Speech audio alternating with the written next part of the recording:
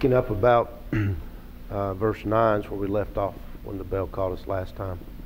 We're going to go back just a little bit in chapter 2 and talk about a couple of things that sort of help tie us together as we begin this morning. But as we start our class, let's bow and have a word of prayer. Almighty God, our Heavenly Father, we're so thankful for another beautiful day that you've blessed us with. We're thankful that you've given us the things that we have need of and far more than that. And we're especially mindful of the blessings that come through Christ Jesus. We pray, Father, that we'll never forget the sacrifice that he made for us, that he had the willingness to come here to love us and to endure the death upon the cross, that we might have hope of life eternal. We pray, Father, that we will understand thy will for us, that we'll embrace it, that we'll engage in it every day of our lives and live faithfully, such that one day heaven can be our home. We pray, Father, that you will continue to bless us this morning as we study. Help us to have understanding of those things that are discussed. Help us, Father, to always strive to know and do thy will.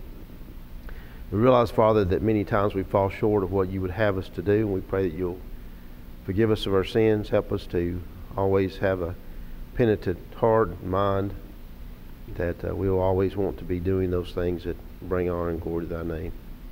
We're thankful for this congregation. We're thankful for what we can accomplish in this area, and we pray that we'll have the great intent to do more and more as we grow together closer to one another. We pray, Father, that you will be with those that we're aware of this congregation that are suffering, some due to illness, some due to long-term health issues, some due to surgeries, some because of loss of loved ones. And we pray, Father, that you bless us, help us to grow together, help us to comfort and encourage one another. Continue with us through this day of worship. May we worship in a manner that's well-pleasing in thy sight. May we bring honor and glory to thy name in the way we conduct ourselves. We ask all this in Christ's name. Amen. If you remember Paul instructing Timothy in 1 Timothy chapter 2, he said to provide honor to those who are in authority, that you pray for them, you make supplications for them, giving of thanks. He said, do it for all men, but especially, he says, for kings and those that are in authority, that we may have a quiet, peaceful life in all godliness and honesty. He said that's a good and acceptable thing, something that we should be doing. And then he goes on really to give an explanation of that. It's God's intent, verse 4. It's God's intent that who would be saved? All men. And we can't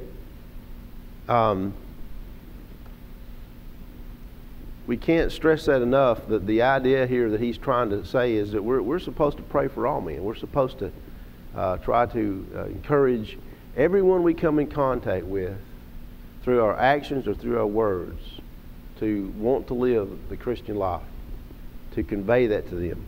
And he goes on to say there's one God, there's one mediator, that's Jesus Christ. So this is the way that it's done. This is the truth. And it's something that hopefully men and women will open their eyes to, that there is one way that we can lay hold on salvation. It has to come through Jesus Christ. And it has to be the way that God has prescribed it. And not something that somebody's come up with, not something that somebody has tinkered with or they've changed in some way, but the way that God intended it. Now, he goes on to say that Christ has given himself a ransom, that these things can take place. And he says, because of this, he says, I'm a preacher to the Gentiles. And I'm going to speak the truth. And this is what I intend to do. And I'm going to do it in faith and verity. And he says, I will therefore that men pray everywhere. lifting up holy hands. Now, the idea here is the idea that if you are lifting up holy hands, that is totally with the understanding of what kind of life you have to live. In other words, it's his intent and his teaching to Timothy here. He says, when you approach God, you don't approach God as saying, God, I've done everything I've wanted to do. Not saying this out loud, but just in the back of your mind. I've lived life the way I want to live it, and I've done things the way I want to do it, but I want you to listen to my prayers. If we're going to approach God, we've got to approach God with holy hands. And that's not a washing like it was in the Old Testament. When the priest had to go into the temple, they would wash their hands. But it's the idea, certainly, that if we approach God, we've got to approach God cleansed and in a relationship that is acceptable to Him. We can't work with God on our terms. Well, God, I know I'm not trying that hard, or I'm not doing what I should be doing, and I know that, but I still want you to listen to me. The idea here is that we have ourselves in a right relationship with God, and we are approaching Him with holy hands. That doesn't mean washed hands. That means our conduct and our lives are representative of what we should be. And that's serious. That's not something that you take as trivial or of very little value. But when you start understanding that, and you know what you need to do to come in line with what God has told us to do and how we conduct ourselves, that has a significance. And we understand that we don't approach God in some trivial manner, but we approach God with holy hands. That's the intent here that Paul's trying to tell Timothy. I want men to be a certain way. And that means that we have responsibilities. Now, today's society, in a big part, wants to say, I don't really want any responsibility. I want to do what I want to do. But if we're going to be children of God, we accept the responsibility of becoming spiritual men. And that is something that is a challenge. It's something that we have to embrace and we have to work at. And that's the idea he's talking about here. When you go approach God, you approach God with holy hands, with lives where you have dedicated and made your decisions to serve God. And so that is some significance there. He says, do this by lifting up holy hands without wrath and doubting. And this is how we should approach God. And we were starting verse 9 when the bell called us a couple weeks ago. But in like manner, the women have responsibilities also. There are certain things that they need to embrace and become in character so that they will be the kind of people that God wants them to be. And these are not things that the men say, yeah, you women get in line. That's not what this is about. And if we have the attitude of, I like what the Bible says, put the women in the right place. That's not what this is saying. What this is saying is you have responsibilities also. You have responsibilities that you need to embrace and to make part of your life, make your character. And here's what he talks about. He says, in like manner, after these men are lifting up holy hands, which means their lives are in compliance with what God wants them to be, and not just outwardly, but inwardly, so that their spirit has been changed. But in like manner also, women adorn themselves in modest apparel. I know that's a touchy subject, but that's not me saying it. It's not somebody in the pulpit saying it when they speak it. It is coming from the Word of God. And so even back in the time of Timothy and Paul, obviously there's the possibility and there was desire on worldly women to present themselves in such a way that it was not appropriate. Now that's one thing, the way I look at modest apparel. It's the idea of appropriateness.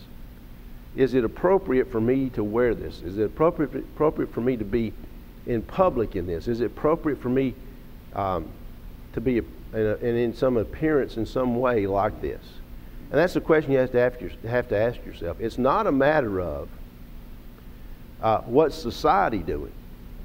It's not a matter of what's the latest fashion, but it's a matter of what is God's will. And the whole idea he's talking here as we talk about men and women is, are you going to conform to the Word of God? Are you going to change your character to be who you need to be? And that's what he's talking about here. Women should adorn themselves in modest apparel with shamefacedness and sobriety. Be serious-minded about what you're doing. Don't be somebody who is, just silly and not taking care of their business. That's the idea here. But with shamefacedness and sobriety, not with braided or broided hair or braided hair, or gold or pearls or costly array. Not dressing yourself up so that you draw attention to yourself. Now, I know that's the way the world is today. It's like you hear some people talk about it. The fashion people are always wanting to accentuate the formeliness of a female, trying to draw attention to her. We have beauty pageants to do that. We do a lot of things to draw attention to the female body. And it's by design, because people that are caught up in that recognize that that is tantalizing. It is appealing in some ways. And so they encourage that. Well, that's not what the Bible teaches. It's hard for us to be in this world that we live in many times because of the influences on every hand of what we're seeing. But we have to step back and say, is this what God wants from me? And if you can pull yourself away from the world, and if you have people who pull themselves away from the world, then they see the real beauty of people, not their outward appearance. And I'm convinced that the reason that we have so many failed marriages is because we don't teach our kids that marriage is about other than the physical attraction. Because what happens is, in a few years, those things are going to fade us. They're going to leave us. Our skin gets really non-elastic. It doesn't stick to our bodies like it used to, start sagging a little bit. Our faces over time have wrinkles. Our bones don't want to bend like they used to. Those things that are enticing in their appearance from a personal standpoint are going to go away. And this is something that we need to understand. That's not what marriage and love is based on. We need to be looking for the beauty within people. And I just personally, my experience is as I go through life, I see more of the beauty within people. Maybe it's just because I'm getting older. But I don't see, this person from a worldly enticing standpoint. It's apparent when people try to dress and take after the ways of the world. But the real beauty of people is in knowing their character and knowing what they stand for. And that's where we need to put our emphasis. Not in what we do external, but what we do internal. And so he says, don't put these things on. Don't follow the ways of the world, the allurements of the world. But he says, that which becometh women professing godliness, that's what the emphasis would be. I am here on earth as a child of God. In this case, we're talking about women, to profess godliness. Now, how do you do that if you draw attention to yourself and your physical appearance? I don't think you can do that. You're going to have to do it, he says, and here's how he gives us the key here. In verse 10, You're going to do it with good works. Now, we talked about this several weeks back. If you look at the number of times that I know Paul does, and Peter has done it too, emphasizes what we ought to be about. James talked about this some. We're about works. Now, do works save us? No. But works demonstrate our character. Don't you understand that? Works emphasize our character. Now, we're not talking about things that we're going to have something up here at the church building on such and such day. Y'all need to come up here and be a part of it. Oh, everybody comes and that we do a good work. That's not what we're talking about, although that's lumped in there. What we're talking about is what you do on a daily basis to demonstrate your character to other people. That's helping them, that's being the courteous and kind person that you need to be when things are not easy, when things are difficult. And we need to be people who are not as frustrated as the world is when things don't go their way. If we act just like the world, then we're no different than the world. And so when things don't go our way as a Christian, we need to have some tolerance and some kindness. And we need to look at, what we're supposed to be about. But women professing godliness are going to be involved in good works. Good works. And those things are not things that have to have a lot of attention to them. It can be a kind word. It can be baking something for somebody. It can be sending a card. There's so many things that we can do that don't have to draw attention to ourselves, that are good things that we know we should be doing. So this is a kind of character he talks about that men and women ought to have. Now he goes further as he talks about women, and he says women need to learn in silence. Let women learn in silence. In other words, quietness. And they do that with all subjection.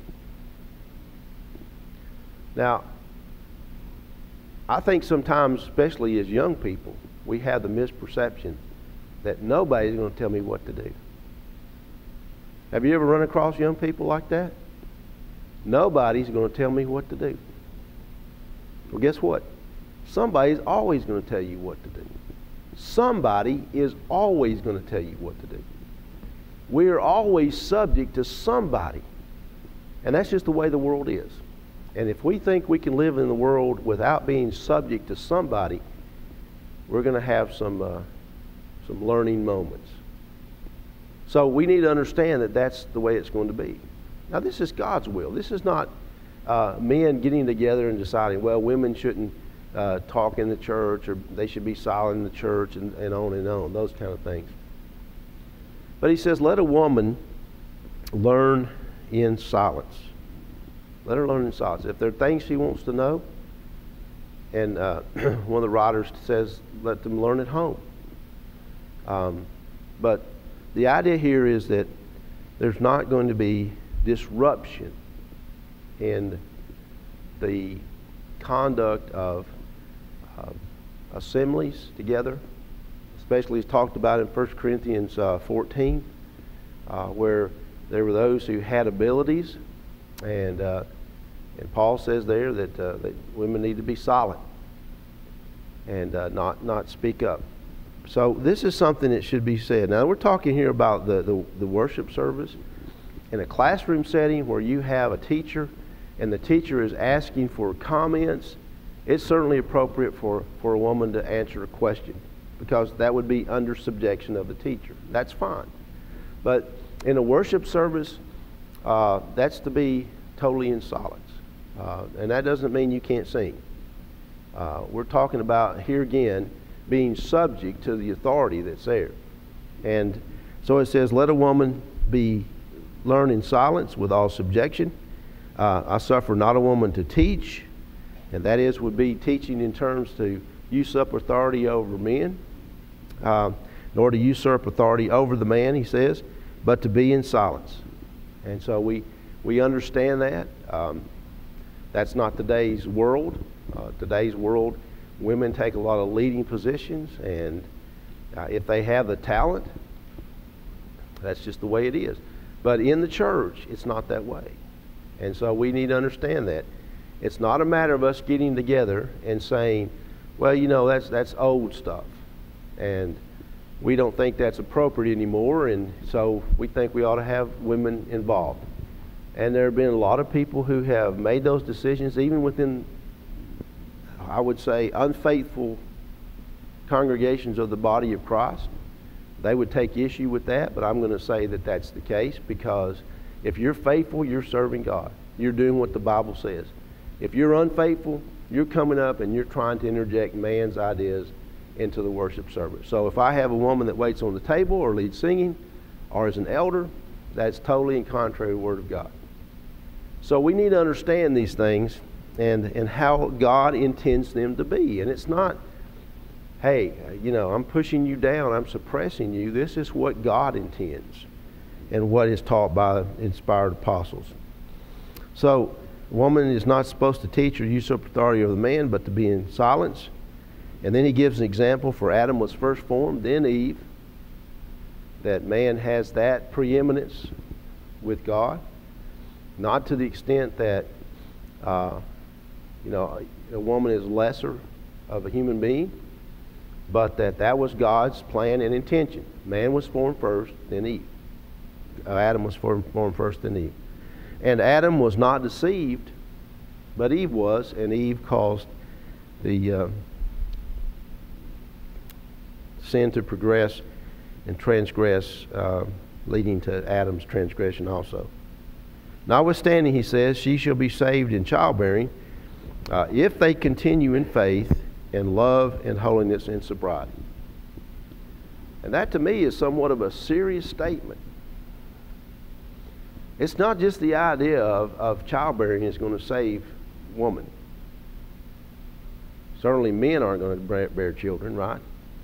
So we're talking here about the women, but it's not just that childbearing is going to save them, but what does he say? Saved in childbearing if what? If they continue in faith and in charity or love and holiness with sobriety. So there's salvation available just like there is with mankind or men. There is salvation to the women, and here's the things that are going to be should be a part of their lives to lay hold of salvation.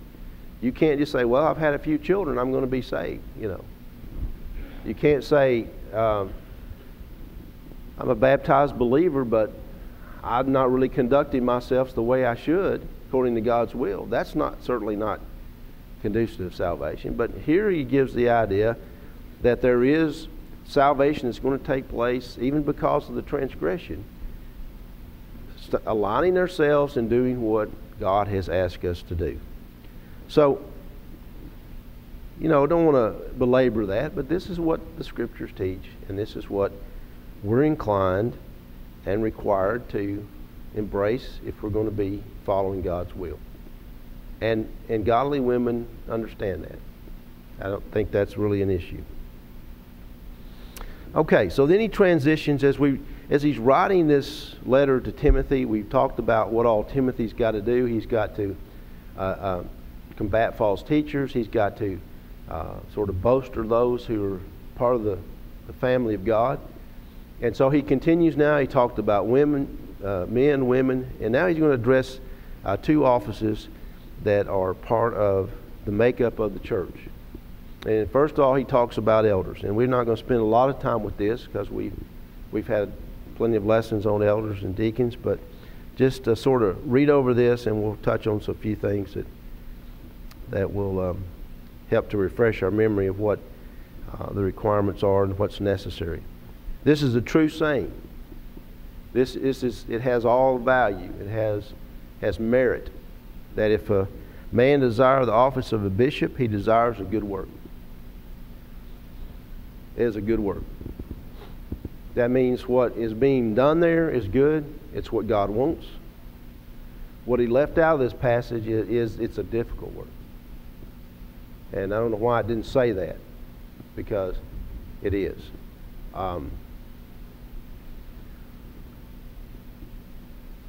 I don't know how else to say that.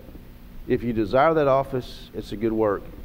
But if someone thinks that, as we read later on here, the novice may want that office because it may be something he can puff his chest out and say, look at me, look what I've done, or look what I'm doing, or look who I am. That's not part of the office. And it is a difficult work because there's so many things that have to be dealt with, have to be addressed. And there's no way you know that until you are actually a part of it. It amazes me. But when Paul says that, the times that he was beaten and he was shipwrecked and he was naked and he was in peril, and he goes through that long list of what he has had to endure, and then he says, besides all that, what? The constant concern of all the churches. And that's what you don't necessarily understand. If you take a congregation this size, and let's say, just ballpark, it's made up of 300 members, then you have men who try to lead that group, who have the care and the constant concern of all the members. And not only that, those things that are outside. I mean, there's always, are there families in the community that need some kind of assistance? Are we doing enough with the mission work? And it just goes on and on. You got to maintain the facilities that you have, and it just, all of that has to be addressed. And it's not an easy task because it's never ending. It's always something that comes up. And it's a good work, but it's a difficult work. And if you want to be a bishop then must be someone who's without reproach, a blameless person, such that no one outside could say, well, you're not really this character. You're not really this person. You don't conduct yourself properly when I've seen you. Those kind of things. Have to be very careful with the character and how you exhibit your life. Husband of one wife, vigilant, constantly watching, has to see what the congregations are being fed spiritually, make sure that there's not any false teaching that's coming in. Those kind of things have to be taken care of. To be sober-minded, obviously serious about what's going on, taking care of a congregation is a serious thing and should not be taken lightly. Must have good behavior, given to hospitality, apt to teach, able to teach, to be able to know what the Scriptures say, and to be able to present those to someone if the need arises or the occasion arises. Not given to wine. We could go into all that, but I think everyone understands that New Testament times, they had no way of maintaining anything with refrigeration. The water was usually, in a lot of cases, not able to be taken by itself because of all the things that were in it, and it was not clean, pure water. They, of course, had vines full of grapes, and those were used to make drink. Now, wine used in the New Testament has the same meaning for freshly squeezed juice as some that's been setting for several days. And so you need to understand that there is something that needs to be evaluated in terms of the Scriptures, with your eyes and ears open, your hearts, about what we should be doing. And this should not be something that we use and try to make an arguing point, because it's just not conducive with what we ought to do with the Scriptures. And so, you see here in this particular passage, is not given to wine. Now look it up at what he says about the deacon in verse 8, he says, not given to much wine. So people will take that and they'll say, well, you know, some of that wine was intoxicating or had alcohol content, so basically if I'm a deacon, I can drink a little bit. It looks to me like an elder can't. He says here, not given to wine, which would be an inclination to it. But then we have a deacon says don't drink too much wine. So we use those arguments. We say, well, that says we can drink a little bit. We just need to be open-minded about what the Scriptures intend. And obviously, he says here that the idea of not given to wine, the American Standard Version says no brawler. Now, he talks about brawling a little bit later, but the idea here is you're always under control. Always under control. And so we just need to be really careful about trying to take the Scriptures and twist them to what we want it to say. So, not a brawler, not covetous, not wanting lover of money or wanting things, one that ruleth well his own house, having his children in subjection with all gravity. I think we understand what that means. For if a man know not how to rule his own house, how can he take care of the church of God? Not a novice, not somebody who is not experienced, who hasn't had the trials and the tribulations of the world and had to work through them. Unless it says, lest he being lifted up with pride, fall into the condemnation of the devil. So, someone who is an elder, it can't be someone who is looking for personal gain of any way or any shape, because you know somewhere in the world someone would try to influence him. So someone who's not a novice must have a good report of them that are without, those who are outside the body of Christ, that his character is sound. He's not hypocritical in what he does with his life, lest he fall into the reproach and snare of the devil. And then likewise the deacons must be grave. Here again we talk about the idea of seriousness, not double-tongued. We know what we usually use the terminology, talk out of both sides of your mouth. You don't say something to one person, turn around and say something to the other that's totally different. Not double-tongued, not split based on the occasion. To be consistent in what you do. Not given to much wine, not greedy of filthy lucre, holding the mystery of the faith in a good, pure conscience. The seriousness of understanding what we're trying to accomplish in that office and what needs to be done. It's a serious thing. And it says, let these also first be proved. Just as the elder doesn't need to be a novice, he needs to have experience. Here's the idea of conveying that let's see if there are people that have demonstrated to us within a local congregation that they are workers, that they are servants. Let's know that before we actually put them in a position as being deacons. Let them first be proved, then let them use the office of a deacon, being found blameless. Now, what's so important is the idea that's about to follow in verse 11. Now, you notice that he didn't talk about this when he talked about the office of an elder. What's the importance of the women in a person's life conducting themselves a certain way? That's obvious. It's not like, well, the elders' wives don't really need to conduct themselves a certain way, but the deacons do. That's not what the idea is here.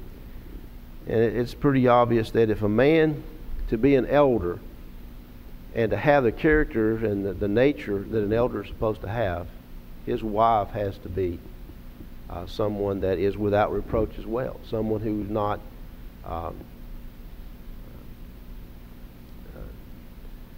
carrying on two lives or hypocritical. Those kind of things are understood as we talk about the elder.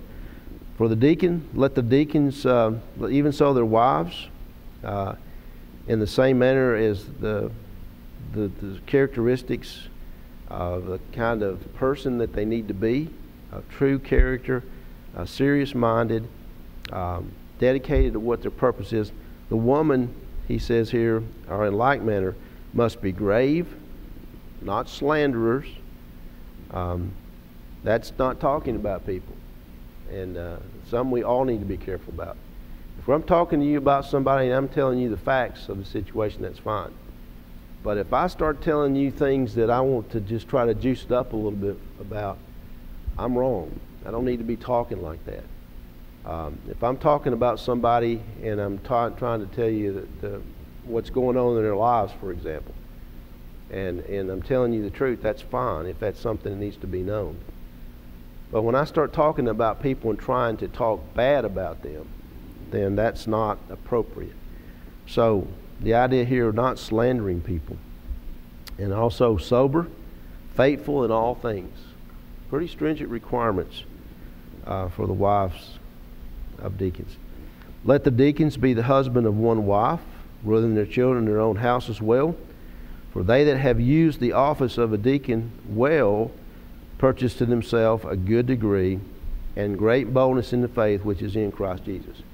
If we are conducting ourselves the way we need to be, especially someone who is singled out or set apart for service for the local church, the body, then it's something that they should feel well about. Not prideful, but they should have boldness in terms of recognizing that they're doing what they should be doing in Christ Jesus. And so Paul says, I write these things unto you, hoping to come unto you shortly. But if I tarry long, why did I write these things? What does he say? So you know how you ought to behave yourself. It's almost like a father writing to a son, right? And of course we talked about the fact that Paul views Timothy as his son in the faith. And so he writes these things telling him how he ought to behave and how he's going to have to deal with things that other people ought to be about. And he says, if I tarry long, I've written these things unto you so that you know how you ought to behave yourself in the house of God. And that's a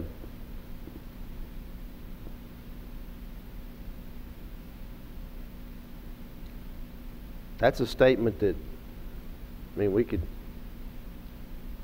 have several lessons on. We could certainly be a good sermon topic from the pulpit. How do you behave yourself in the house of God? And we're not talking about how do you come into the assembly. How do you come on the Lord's Day and behave yourself? We're talking about how you ought to behave as you are a part of the family of God. You're in the house of God in the sense that we are His. We are part of the body. And he says these are things that tell you how you ought to behave yourself. It's not like, Timothy, when you get ready to go get together on the first day of the week, let me tell you how you ought to dress and act and conduct yourself. Well, that'd be part of it. But the idea here is, how do you behave yourself all the time? And folks, you can't turn on and off Christianity. If you do, you've missed the point of what the Scriptures teach, and you're living a hypocritical life. You need to be the same wherever you are. And that's the idea. How do you behave yourself in the house of God, which is the church of the living God, the pillar and ground of the truth? That's one of those things that you just can't get around. You cannot get over. He's telling him that this is the very foundational thing of what your life is about. Your life is about how to conduct yourself in every aspect of your life, in every occasion, in every circumstance you find yourself in every location, because you are part of the house of God. And he goes on to say, this is the church of the living God. This is not something, I mean, I have heard people say, and I'm sure you have too, I have heard people say and do things in their lives, be a part of man-made organizations which they treated just as significant as being part of the body of Christ. Now, I'm not saying these people were all members of the true body, but they were religious, and their idea was, well, I'm just trying to do good things, so over here we're doing good things, and over here we're doing good things. They're basically the same. There's no way you can equate anything we do on this earth that men have derived or have created or are part of, other than the body of Christ, that has this significance. You are part of the church of the living God. Now, I don't know how to make that have the importance it should have. You are a member of the church of the living God. And I know sometimes in this world, people tell us that God is dead. People will throw out to us, well, where is this God? You know, we don't see him. We don't know that he really exists. And even in the times of Timothy and Paul, God did not physically evidence himself unto them. But he's the God. He's the living God. And he hasn't died from the time that this was written to the present age that we're in. Nor will he die. He is the living God. He is almighty. And to drive home to Timothy that you are a member of the church of the living God, that should sort of rattle us a little bit. That should shake us a little bit to realize that we are part of that and how we ought to conduct ourselves. It's the pillar and the ground of truth. It is the foundational truth. Nothing else is truth if it's not built on the truth of what God has said.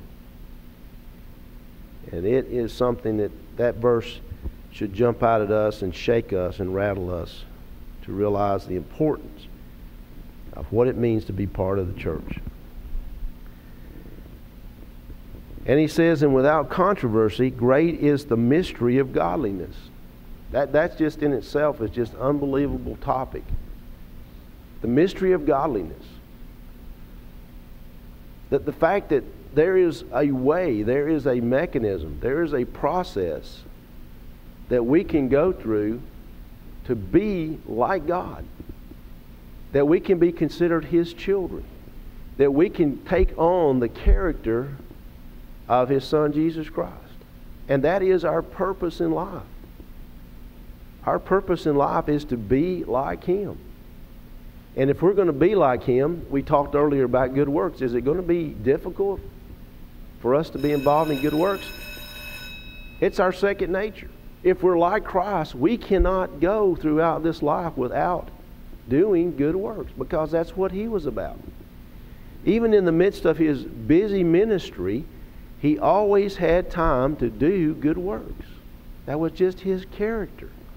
And that's the character that we take on. But the mystery of godliness, how do you understand that? How do you understand that God's allowed us to be part of something that makes us more like him? That's an amazing mystery. And look at what it says here. As he talks about Christ, and this passage is, I'd memorize this passage. This passage is significant. He says, and without controversy, great is the mystery of godliness. God was manifest in the flesh. We know that in John 1:1, 1 John 1. Jesus Christ became flesh and dwelt among us. He was manifest in the flesh, justified in the Spirit.